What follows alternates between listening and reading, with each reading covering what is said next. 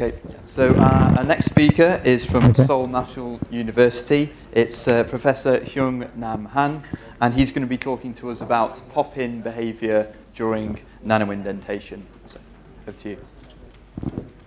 Okay, thank you, Chairman. And it is to my honor to have a presentation in APMS workshop in Cambridge. Thank you very much for the Professor Heri Badesha and also APMS team. Okay, the title of presentation is Pop-in Behavior During Nano-indentation on Steel Alloys. So my name is Hyung Nam Han, and I'm working for Seoul National University. This work was supported by the Korean government and the POSCO, steel company in Korea. So this work is collaborated with the white one. So I think so Oak Ridge National Laboratory in US and the KIMS in Korean Government Research Laboratory and the Seoul National University and Hanbad University and POSCO. So when the mechanical property at small scale was measured, normally we use the nano-indentation technique. So by using the AFM or SPM then, so we can recognize the appropriate position of the material. For example, each special phase or each special grain on steels. Then, so we can obtain this kind of the load displacement curve. Is there any pointer? Yeah. This one? Yeah. Okay.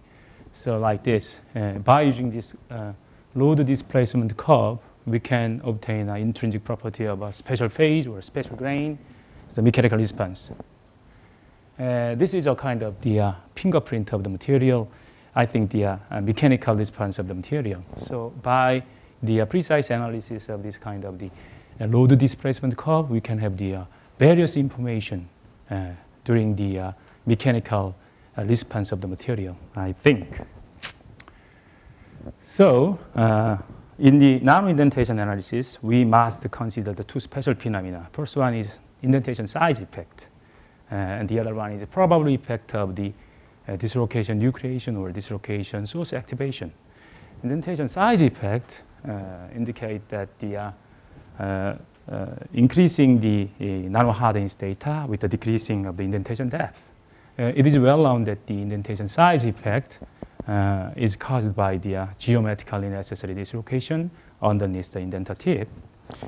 As for the probable effect of the dislocation, nucleation or dislocation source activation during the nano-indentation, as shown in this figure, so if the indenter size is smaller than the average spacing of dislocation, in this case, there is very low probability that the volume underneath the indenter contains existing dislocation.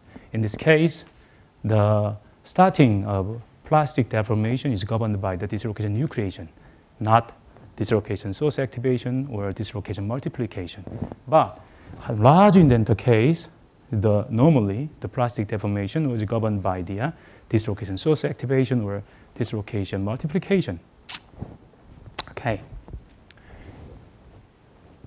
So in this presentation, I will talk on the pop-in special behavior in nano-indentation. So this is a normal loading and unloading curves during the nano-indentation. In some cases, so very sudden displacement excursion occurs during the nano-indentation. This is called as pop-in. So this pop-in is kind of the softening process. So this pop-in is related to the geometrical softening or material softening of the material. So I'd like to talk on that. So as you know, strain-induced martensitic transformation. This is one of the geometrical softening process. So in this case, large shear deformation occurs. The massive atomic massive movement occur. This can cause the geometrical softening. And also epsilon martensitic transformation. In this case, massive partial dislocation movement occur. This is one of the geometrical softening event. And also, I'll talk on that the yield drop in ferritic steel. This is one of the large geometrical softening process. So I'd like to talk on this nano-indentation popping, the relationship between the nano-indentation popping and the yield drop in macroscopic tensile test. Okay. The most popular case of nano-indentation popping is insufficient plasticity. So as you can see, in the nano-indentation, the plastic deformation procedure are the first dislocation nucleation, and the dislocation source activation, and dislocation multiplication. So the load for dislocation nucleation is normally larger than the dislocation source activation and the dislocation multiplication. So after the, I'm sorry. Oh. What happened? So after the plastic deformation, then a kind of the geometrical softening event occurred, then this can cause a nano-indentation poppings like this. Okay, so in this presentation, I'd like to talk on the other possible source of nano-indentation popping in steel. As I mentioned above, so I will deal with the mechanical induced martensite transformation and the mechanical induced epsilon martensite transformation. And the last one, so I will talk on that the relationship between the yield drop and the nano-indentation poppings. Okay, and the first, I will talk on that. So strain-induced epsilon strain-induced alpha prime martensitic transformation. We used this kind of material with high manganese content.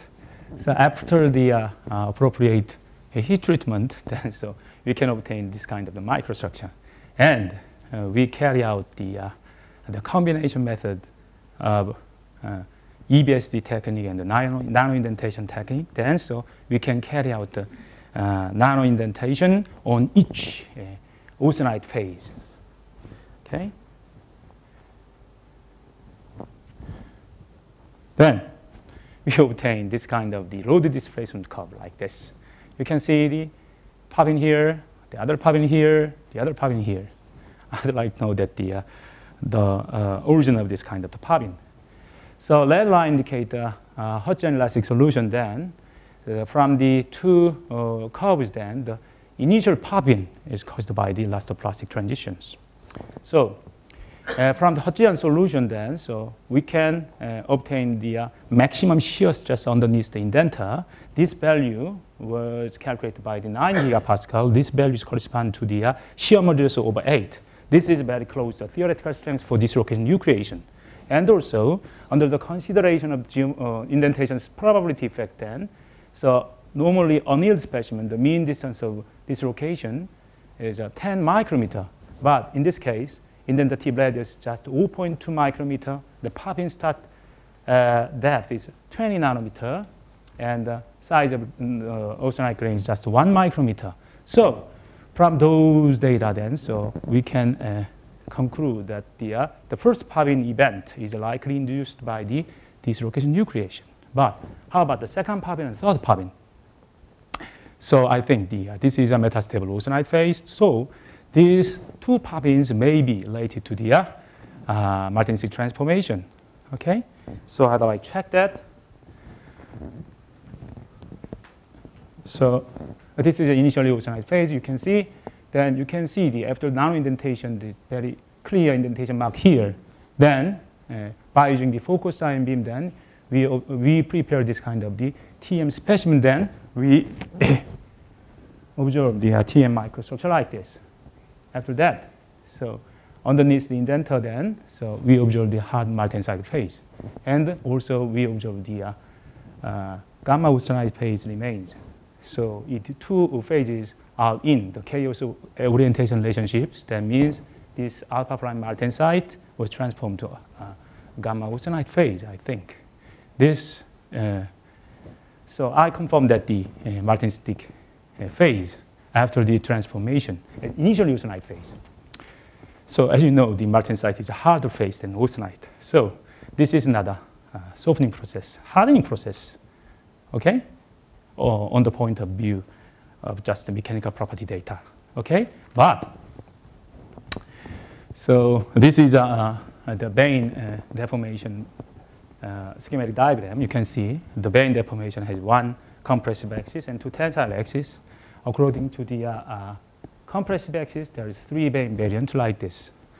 So if the applied stress is parallel to the G direction like this, then variant selection occurs in this variant, not the others. Then large permanent deformation, large compressive strain was developed in the material. This can cause the geometrical softening. This is very simple assumption. Okay, so I think the special variant selection can cause the geometrical softening. Then this can cause a nano-indentation pop-in. From this very rough assumption, then, so we can easily calculate the pop-in depth by the martensitic formation from the TM microstructure. Then, so we can obtain 25 nanometer. This is very close to the 20 nanometer by the indentation measurement. Okay, but this is a very rough calculation. So, as you know, the normal martensitic transformation case, we must consider the invariant shear deformation as well as the vein deformation. So we must consider the 24Ks variant or more NW variant and something like that. Okay. So to evaluate the exact precisely for nano-indentation pop-in depth, so we must consider this kind of the deformation tensor, total deformation tensor. Consists of the vein deformation tensor and invariant shear deformation tensor on BCC crystal coordinate system. After that, so we can calculate the transformation strain tensor is like this on single austenite grain. And also, we need appropriate the variance selection model for the considering the interaction energy between the applied stress and the transformation strain. Then, so we can, from this numerical or the mathematical approach, then we can evaluate the pop-in depth precisely. Okay. Okay. I'd like to show you the another interesting data, interesting pop-in data. This is another austenite grain, the same material. After the nano-indentation, we can obtain the multiple pop-in event. So what happens? I'd like to know that the microstructure change after the nano-indentation. So also by using the focused ion beam then TM technique, then we observe this kind of the microstructure. And also in here, so by using the automatic TM mapping technique A star, then we can obtain the phase map and the orientation maps like this. This is an indentation point is here. You can see the remaining austenite phase, and also you can see the various martensitic variant with different orientation. So I'd like to check the origin of this kind of the martensitic variant. Then, so we carried out crystal plastic FEM for single austenite grain. Then we obtained a stress state underneath the indenter, the very complex stress field. Then, so by using the WRL theory, then we can determine the favorable variance selection. Then, after that, so we found that just 4 variant matches to theoretical data. But interesting is that the alpha 1 position is here. This position is just underneath the indenter. I think the first martensitic transformation occurs in this one. This is perfectly matches to the calculation data. Okay, but this martensite occurs firstly, and then this martensite is hard phased on. Then this martensite acts as a quite hard indenter. So this can make change the stress field of this austenite grain. Okay, so this can make a very complex martensitic variant. From the calculation, I think. So this very different martensitic variant can make multiple pop-ins during the nano-indentation. Okay, let's move on to the austenite to epsilon martensite transformations. So I use this kind of the material with high nitrogen. The stacking port energy value of austenite is about 15 millijoule per meter square. For this steel with this stacking port energy, it is known that the epsilon martensite formation occurs at the initial stage of deformation. Okay. So epsilon martensite is made by the stacking fault on O1 plane every 2 layers. So thermal epsilon martensite has self-accommodated stacking. So after the epsilon martensite formation, there is no macroscopic strain. But strain-induced epsilon martensite has monopartial stacking. Then this can cause the large shear deformation. So I think this large shear deformation can make a geometrical softening. So these can make the small pop-ins during the nano-indentation. I'd like to check this. Okay, before the nano-indentation, we carry out the tensile test like this. So after just 5% tensile deformation, then so we obtain the SN orientation relationship, epsilon martensite formation, and just a 10% epsilon martensite, 10% case, also we can observe the epsilon martensite. But 40% deformation, then so we observe the alpha flat martensite and double orientation relationships. Okay. This is the typical example of the load displacement curve after the nano-indentation of this grain. So you can see the very small pop-in occurs at the initial stage of deformation. So I'd like to check that. Maybe this pop-in is related to the epsilon martens formation or not. So by using the focus ion beam and also TM then, so we'd like to check the origin of this kind of the pop-in event. So just underneath the indenter, we observe the alpha flat martensite, I think. So after the nano-indentation, just underneath the indentation part was undertaken by the large deformation. So I think the alpha flat martensite occurred. So the lesion slightly outside of the large deformation zone was found. Then, so we obtained a very small banded structure, and by using the high resolution TEM then, so we confirm that the epsilon martensite formation, so over 12 stacking fault.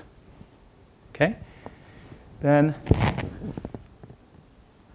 so from the analysis of the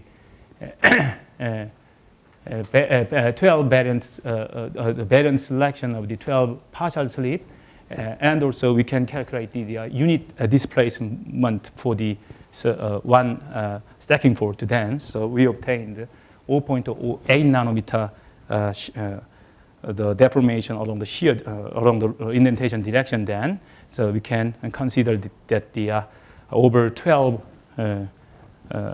epsilon martensite, then this can make a 2 or 3 nanometer nano-indentation pop-in. This is a very reasonable comparing to the experimental data. So I think the initial stage of the pop-in might be related to the epsilon martensite formation, I think. Okay, and okay, so this is the last part of the presentation. So in the normal BCC steel, so after the nano-indentation, we obtained quite large pop-in occurs after the nano-indentation. So I'd like to check the relationship between the nano-indentation pop-in behavior and the sharp yield drop of the material. As you know, the yield drop is one of the geometrical softening event, breaking a quarter atmosphere. Okay, so we used this kind of the ferritic steel containing carbon and nitrogen, and we carry out the nano-indentation like this, over 100 nano-indentation data. Then, before the nano-indentation, we carry out the tensile test like this. You can see the obvious yield drop here. So just after 6% strain, when reloaded after unload, just right after unloading, then yield drop disappeared. Okay, but after 30 hours strain aging, then so yield drop recovers. This is a very fundamental strain aging effect. But so I'd like to check these. If popping in ferrite is related to the yield drop, analogous phenomena must exist in the case of nano-indentation. I'd like to check. Oh, sorry. Okay. Okay, we carry out the pre-strained nano-indentation of the pre-strained material and strain-aged material at room temperature. As you can see, right after pre-strained, you can see the popping disappeared. After 30 hours later, after 3 weeks later, so popping reappeared, and more frequently large popping appeared. That means probability of popping increased with strain aging time. From this, the nano-indentation popping is very closely related to the macro scale yield drop phenomena. Okay, thank you very much for your attention. Thank you very much. Thank you very much, Professor Han. Are there any questions from the floor at all? We've seen sometimes this popping occur in valve metals. When you hit the austenite, you see the pop-in behavior. So we always thought that it could be because of both dislocation activity and transformation. How would you differentiate these two? You had to go through this Fib analysis to confirm that, or how would you do that? So if you have both the phenomena, slip phenomena, and also the transformation behavior. Yeah. So you know that the normal, the plastic deformation for dislocation phenomena. So in nano-indentation case, the first one is dislocation nucleation. And next, dislocation multiplication, well, dislocation source activation and dislocation multiplication. And these two stress or the load for this dislocation multiplication or dislocation source activation is much smaller than the dislocation nucleation. So first initiation of the plastic deformation is related to the dislocation popping, but the second popping or third popping, plastic deformation occurs. So that means there are so many dislocations underneath the indenter. So we must think on the different popping source. Okay. But there is a transformation occurring. Right. Thank you for this interesting presentation. Did you try to correlate the values of the force displacement curves, the pops in, and the actual energies of the events that you mentioned, like nucleation, glide, and so on? Right. Because this could be very useful input for crystal plasticity modelers. Yeah. So actually, in my laboratory, so I did the development of the CPFM code, and so the starting point, the motivation of this nano-indentation work is the obtain an intrinsic property of this mechanical property. But so we must consider the very complex mechanical behavior. I mean that the indentation size, that means the geometrically necessary dislocation, and also the popping behavior, so the very complex at this moment. So I want to obtain that the appropriate input data for CPFM, but at this moment it's not easy to evaluate this kind of the material parameters. Thank you. This is future work. A question from Ji-Hon Kang. Since the area of force displacement curve can be considered as a work or energy, do you think it will be possible to quantitatively determine the different type of transformation energy by this popping effect? Would you read again, please? So since the area of force displacement under the curve can be considered as a work or energy, do you think that it will be possible to quantitatively determine the different type of transformation energy of this popping effect? Oh, I don't know exactly the transformation energy. So anyway, for the variant selection, then so we must consider the mechanical interaction energy between the externally applied stress and the strain, the transformation strain. So I think for the 24 variant, then so I think the same chemical free energy from austenite to martensite. Yeah. So I don't know, understand. But so anyway, so we are supposed to have a dinner with Ji Gang then, so I'll talk on that. She got another question about recrystallization. So she asked about, do you see any recrystallization during nano-indentation? If you do, can you?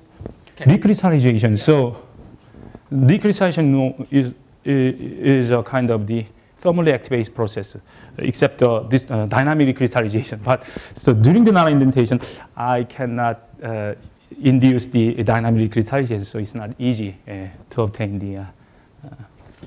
Okay. Thank you. Thank you. Thank you. I wanted to get at the relationship between discontinuous yielding in tension and the pop-in nano compression. Yeah. So how good is, so we have steels that have continuous yielding and discontinuous yielding, and then discontinuous yielding with variations in the amount in a macroscopic tension test. How good is the correspondence between what you would measure in nano-indentation to what you would predict in tension when you look at that spectrum of yield point elongations? Could you take a very small specimen of a macroscopic material and predict and understand its yield point elongation? Yeah, so that's a good question. So I'd like to do that. So I tried it, but the nano-indentation is just 1 point data. But the tensile test is macroscopic data, so it's not easy to correlate this between the two mechanical property. But the only thing is the relationship between them is valid. But the quantitatively the match is it's not easy, I think, at this moment. I'm sorry. Final question. In fact, I have exactly the same question.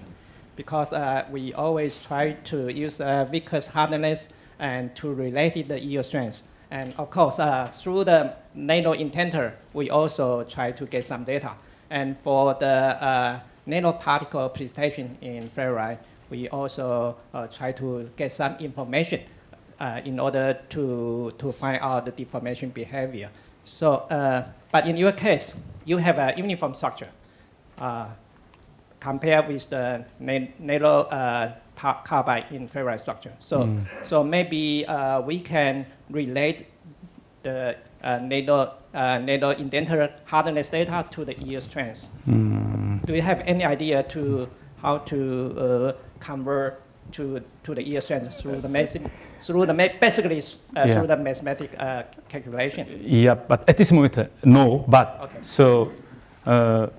So normally in advanced high-strength steels, contains a various structure in the various pages. So by using the nano-indentation, that we can measure the intrinsic property for each phase, then we can compare two properties. So it's reasonable, I think. But macroscopic value between the macroscopic value and nano value is quite big difference at this moment. But so we can compare the 2-page or 3-page as a mechanical property in nanoscale. Okay, I think we're going to have to leave it there. If we could just thank our speaker again.